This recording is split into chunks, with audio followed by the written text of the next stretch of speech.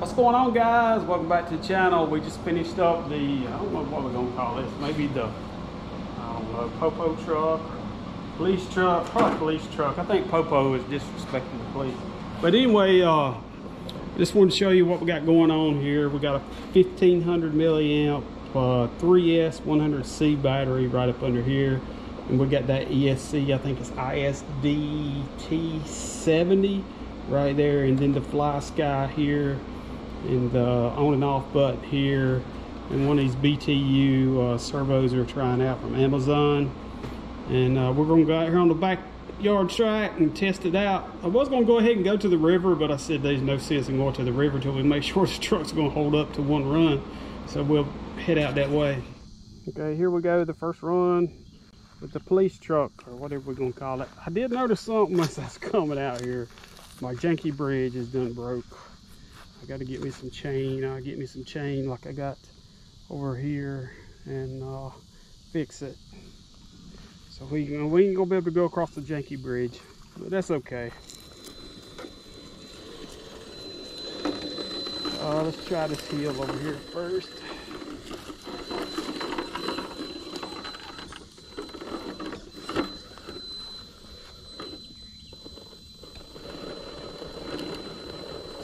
Chassis bottoming out on this one, so we're probably going to have to do some shock work. I did mess these windows up, painting these windows. Yeah, we're going to have to raise those shocks up just a little bit, because that's way too easy to bottom out.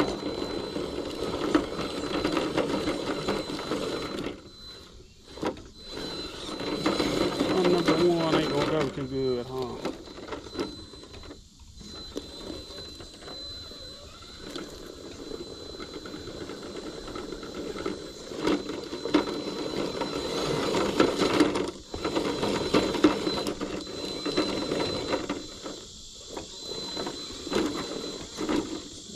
Shocks up. I figured it was too low to start with.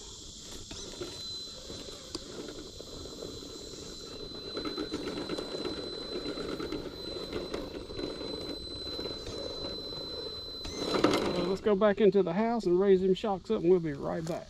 Okay, we're back out here. We put a pretty good bit in the back. We lifted the back up a whole lot. It almost looks like it's lifted in the rear, but try to get some of that weight going forward. We're actually hitting on the front, ain't we? Well, there we go. Yes, sir. Good enough. Good enough. Now let's try these stairs. You see that little glare on the body? I've got a shock leaking. I gotta iron that out. Well, check this out. None of my trucks has ever climbed this up to this point so easy. Now right here, every truck has a problem because you got this huge gap here. As you can see, that board is slumped down, and it's just like you have to bounce it up. None of my trucks, out of everything I've built or everything or ever RTR, I'm gonna go ahead and try it again, see, so we can make sure. Usually I have to turn my wheels one way or the other. I'm just trying to keep it straight right now to just get it to climb. This is flat out. Just climb it. I'm going to turn my wheels a little bit to get it to grip. There you go. And here we're going to back up. We're going to try to bounce across the top of that. Yes, sir. And we're lined up with the janky bridge, but it's out of commission right now.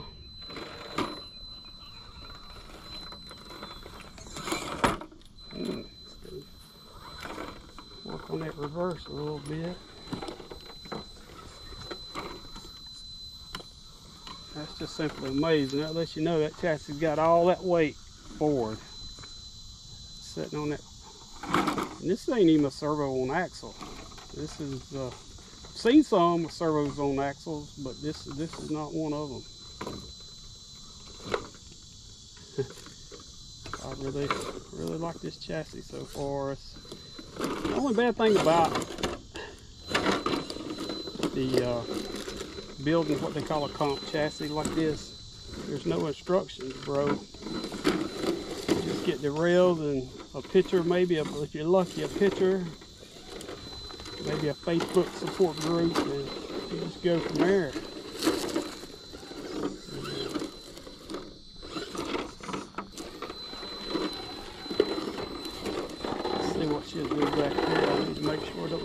poison oak.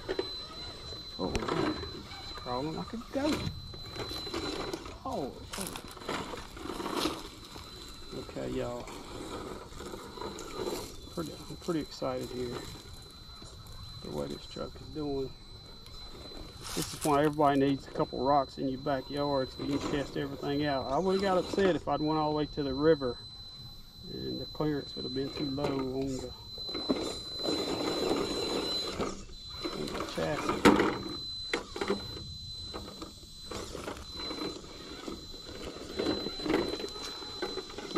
This is sick.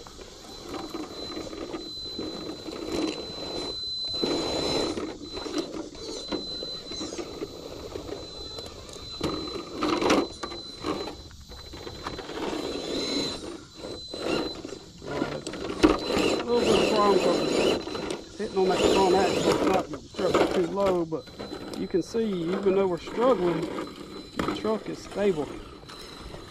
It's not flipping over. It is having to pick your lines. Of course, with them straight axles, you have to pick your lines a whole lot more than you do with portals.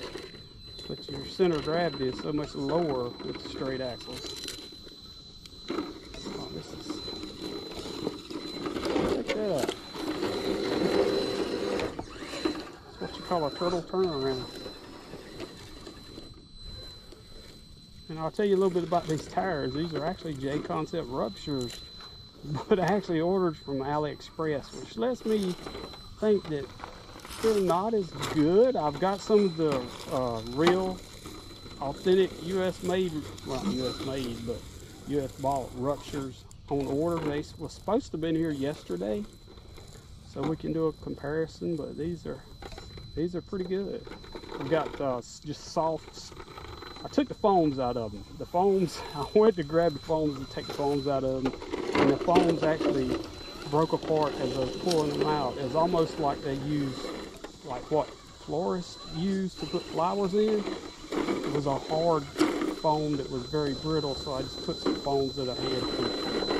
I don't know what kind of tires in there.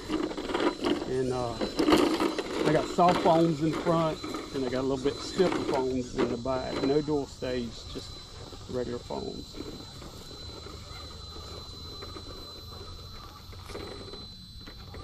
And I think this is going to do pretty good for a budget build. Let's poison up back here. I got to get my roundup down and out and around here.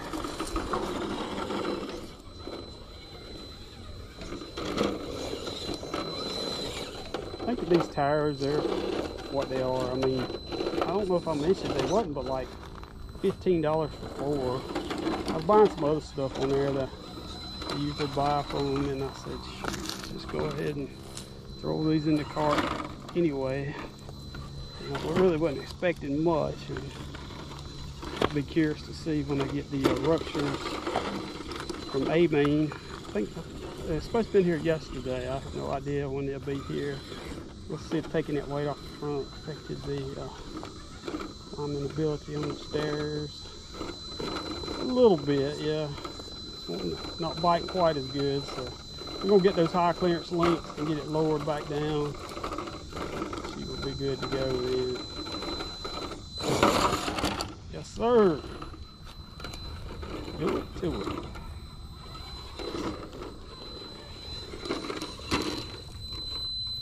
Oh.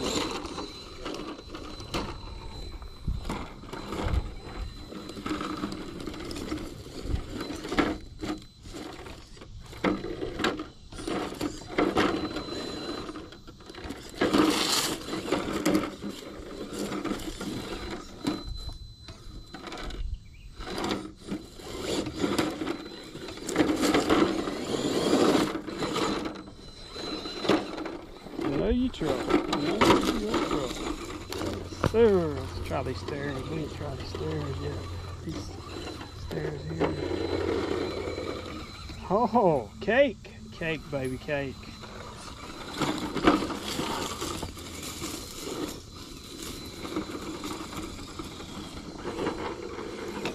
Yeah. I think I'm gonna love this chassis. This is my second comp chassis. I've got a UGRC Predator chassis on the Ghost truck, and you can see how awesome it is. It's an awesome chassis too. I think this is going to be a good chassis too. Not taking away anything from either one of them. Both of them are capable chassis, and actually UGRC's got a new chassis out. Y'all probably already saw it by now. It's called the Dirty South. And a lot of my friends are building it. I'm interested in seeing it.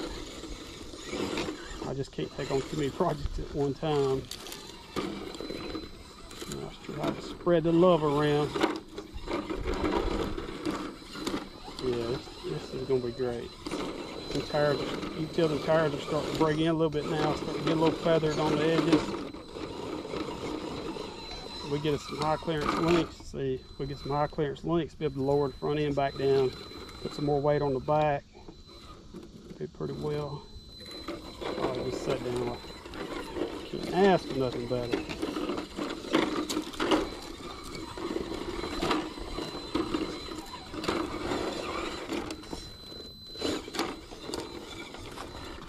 So that's our first test of the Rad V2 Enduro chassis. We got straight links on it, China made or China claimed ruptures.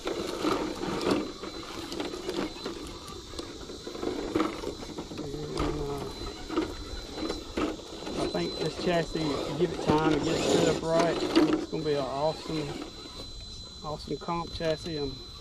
I'll be taking it down to Glendale soon. Just wanted to come out here and test it first.